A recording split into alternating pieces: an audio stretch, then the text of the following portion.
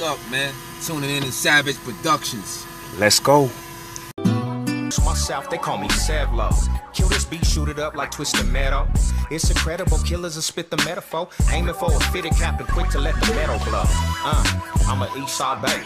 In the middle with the projects, the Eastside raised me. Going crazy on the daily, they say nothing could save me. But I'ma ride to the casket close. Grumpy, you know Grumpy? Hey, if you see Grumpy, you know him, bro. He passes through, tell him Sav pulled up over here. Okay, gracias. There's some things I gotta ask.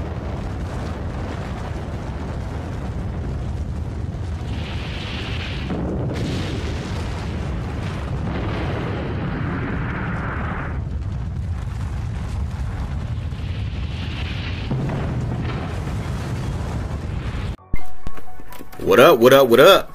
Ball high salute to everybody. You know who it is. Your boy Savage, aka Sev Cisneros.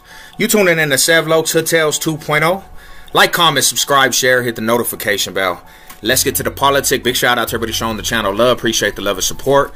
Thank you for the interactions. Before I start this video, I am not promoting gang life, gang culture. Just telling the testimony, giving life experiences, shining some light on the Denver Metro. So with that being said, let's get to this video, and it comes from the comment section, my homie Allo X. Thank you for the recommended video, and he asked, what's the difference between hat banging and color banging? See, and I did a live on this about nowadays a lot of gangs, especially in the West Coast, from California to Colorado and different other parts of the United States, a lot of times these gangs ain't even banging by colors no more. They're banging by sports teams.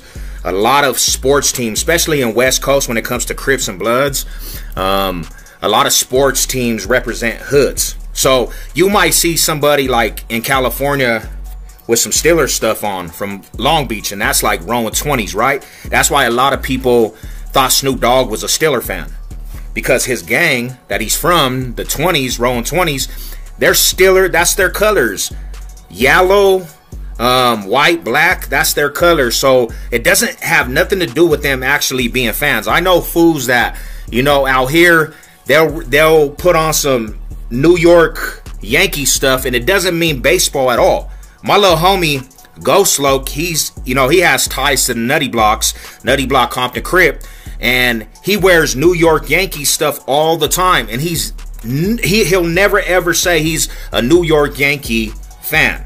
It's just about the representation of his hood. Now, yes, organizations that got a lot of history, especially from, like, you know, the West Coast, California, Colorado, Seattle, you know, they're always going to be tied to colors, because Crips, Bloods, even Norteños and Sureños, they're always going to be tied to colors and different things. But there's people that represent their official hoods with sports teams. You know, Rowan 60s, they're gonna wear New York Yankee stuff. They're gonna wear Seattle Mariners for 60, and it don't have nothing to do with the team itself and being a fan. A lot of people think that Crips only wear blue, and that's the only color they wear. No, you got Crips that wear purple. You got Crips that wear yellow. You got Crips that wear green. If that's their specific hood color, because there's a specific hood color, that's what they're going to wear. That's the color they're going to wear. But at the same time, it will always be little youngsters that push the color banging. But 2024, a lot of fools ain't even color banging like that no more. Now, East Coast, I don't know too much about the East Coast, and it seems like they do color bang. The South still color banging, but once you go to the West, and even out here in Colorado, it's a lot more goes into it with gang banging than just colors. I know Crips even out here that wore red, and some people will be like, why would a Crip wear red? Because, to be honest, when you got status, homie, and you've been doing it for so long, you're not identified as a color, homie. You're identified as who you are. People don't, like for me, people don't see a color blue rag. You know what I'm saying? They see my face and they know where I'm from, bro. I'm identified by, you know what I'm saying, the stamp of what I put down in the streets. And there's a lot of individuals that got that. I know Bloods that wear blue. It's not even, you know, it's not how it was in the 90s. Now, the 90s, it was mostly color banging. But then again, you still had gangs, you know, even out here in Denver, Colorado, that will represent sports attire. I know Crips out here from Compton Crip, right? Have Bronco tattoos, and they'll sport a Raider hat because if you take out the A, it spells Riders, CC Riders. And I told the homie, like, a fool that I know, I said, bro, why you sport that Raider stuff? He's like, I don't like the Raiders, but I'm a rider. What up, Compton? You know what I'm saying? So, you know, 2024, I gotta say, like, gangs have went in all kinds of different directions, man. And like I said, hat banging versus color banging. The organizations, the big organizations, are always going to be attached to colors, right? But in them organizations, you got different tribes that wear different colors for their personal hoods. And sometimes that will get a person more in trouble than the actual color. And that's just how it goes, you know.